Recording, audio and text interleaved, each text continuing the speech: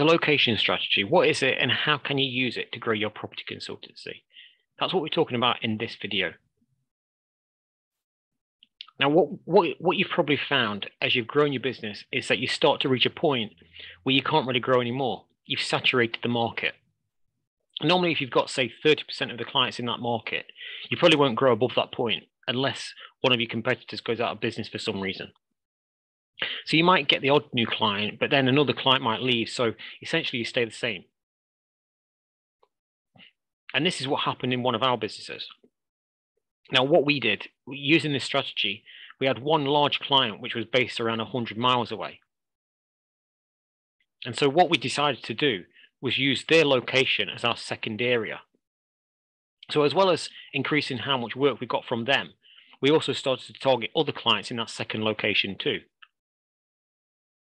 And then we copied the strategy across multiple new locations until we had clients and contracts all over the country. But the important thing with this strategy is you have to dedicate resource to each area. So you keep people focused on that existing area, but then you dedicate new staff and new resources to the new area.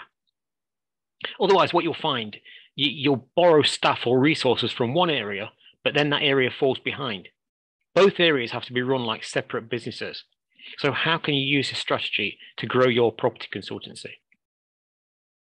So this strategy really starts by plotting your existing clients on a map and identifying where they are.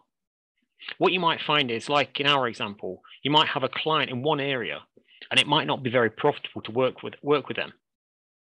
But by using this strategy, it could make them much easier to work with and also increase the amount of profit you make from them.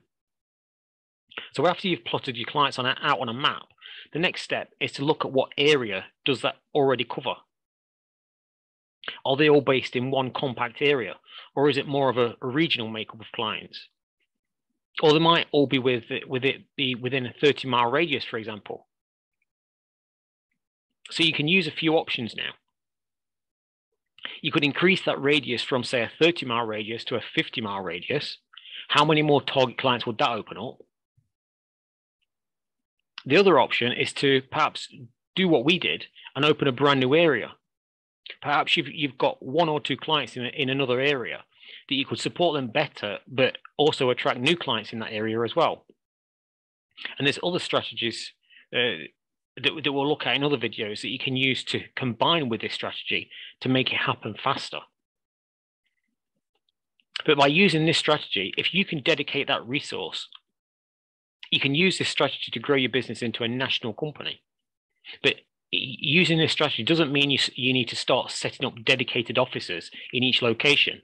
It just means having that local presence for your clients in that area. If you look at many of the national companies, you'll notice that a lot of them just have a central office, and then they might have a few people based locally in each area, either working from a small satellite office or just working from home.